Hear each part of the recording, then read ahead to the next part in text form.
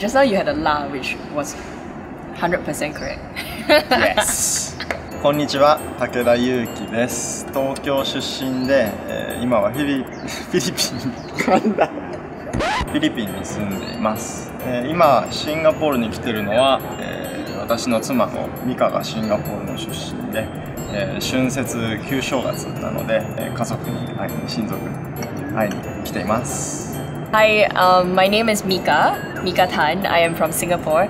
We both studied in the US. We met at the International Student Organization. So it had a cultural show event. Yes. He was singing on stage with a really wide, like, Latin American hat. And I thought, oh, this guy has a really strong voice. It was kind of funny because, like, after the show, we were talking and she was like, there was this, like, really good singer guy. And I was like, that was me. We mostly speak in English, like half American, half Singaporean English. I remember you told me before that you thought that by dating me, you would learn Chinese. Yes. I was expecting, because like her family speaks Chinese at home, I was expecting to be able to speak Mandarin. But in the end, I ended up learning Singlish.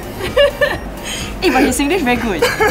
It's already been like 8 years with you, so I'm like, why are you still complimenting my Singlish? We've been together for so long. Wow, because it has improved so much. Maybe. Whereas my Japanese has deproved. No, it does not.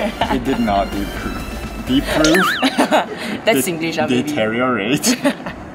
A lot of times when we speak in languages that are not English, it's phrases or expressions that don't exist in English. Right. Like okaeri and tadaima. Yeah, those things. Okaima. Okaima?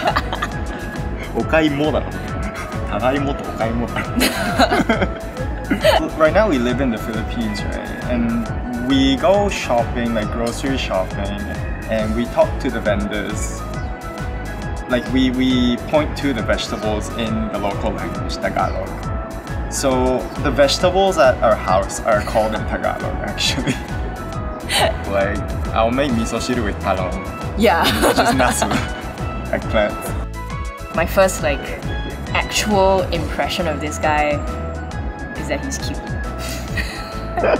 Whether my impression of you has changed. Yeah. Well, you're still cute.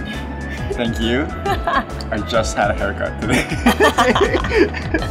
It was horrible until this morning. It was long overdue. He looked like a mushroom.